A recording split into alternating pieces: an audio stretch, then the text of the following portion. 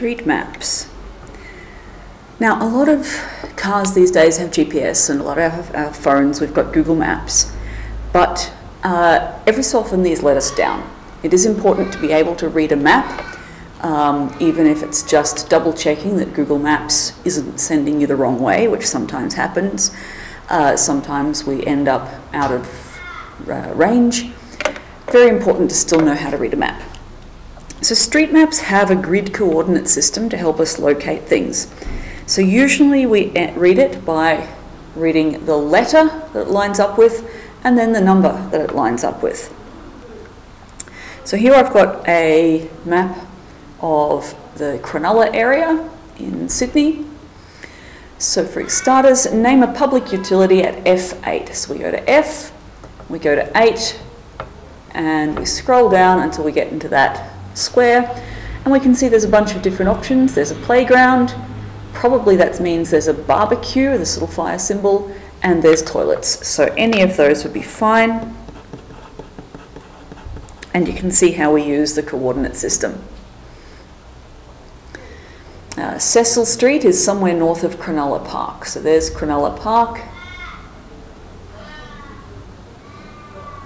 There's Cecil Street. And Cecil Munro Avenue, actually, I'm sorry. I wasn't reading it correctly. Give its coordinates. Now here you'll see it's kind of in between H and J, and you just take the one that it's mostly in. Or if you're not certain, take the one where its name is. So this would probably be J5.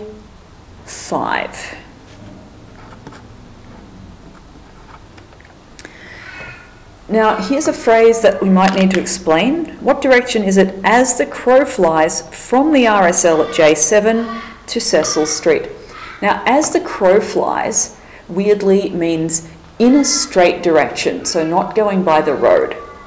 So from Cecil to the RSL at J7, so down here, picture yourself putting a little north, south, east, west on the spot where we're going from. And I'm actually going to draw it in, but you don't need to.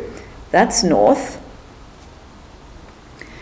So that goes where we're going from. So from, we're going from the RSL. That was my bad. There's the RSL.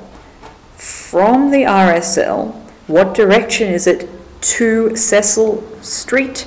It's going north. My bad there, I'm sorry. So, if they say as the crow flies, just in a straight direction. Roughly how far is it from the RSL to Cecil Munro Avenue or Cecil Street as the crow flies or by road? Now to work out how far, we will need to read a scale. And scales can be given in a couple of different ways. A scale of 1 to 9,500. 1 to 9,500. This sort of scale is often seen on maps, and it's the map to real life. And they're saying any unit on the map, one of those on the map is 9,500 of those in real life. But often they'll also give a scale where they say this much distance on the map is 250 metres. So that one's often a little bit easier because you can measure how much that is. That's 2.6 centimetres and use that. Or sometimes they'll say what 1 centimetre is, and they've mentioned this in the textbook and I've photocopied it to the correct size. If that's 1 centimetre, then this is 9,500 centimetres, and dividing that by 100 says 1 centimetre is 95 metres. So that's a really useful scale there.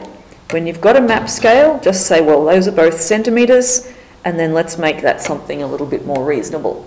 So 1 centimetre is 95 metres on all of these. Now, as the crow flies from the RSL to Cecil Avenue in a straight line is about 3.4 centimetres.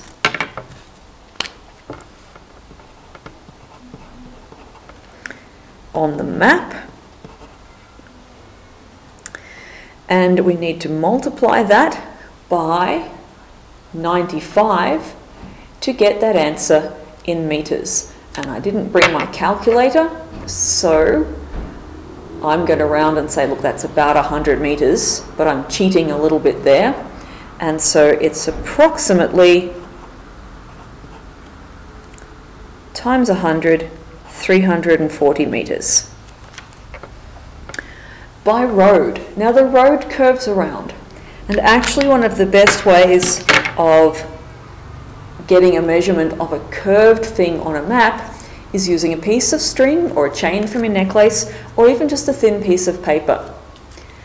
If you place your paper carefully so that it follows the road, and we do have to get a little bit fiddly, and you can put some bends in it, and there we are at the RSL.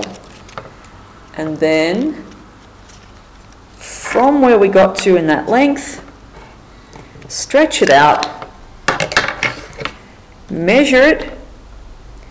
That's 4.5 centimeters on the map.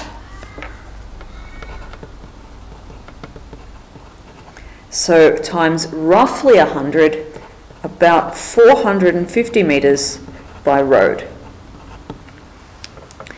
So there's a couple of little skills to reading a map and working out distance, and we don't have to be too accurate because it's all quite based on an estimate, but you would be better off multiplying by 95. I just didn't bring a calculator.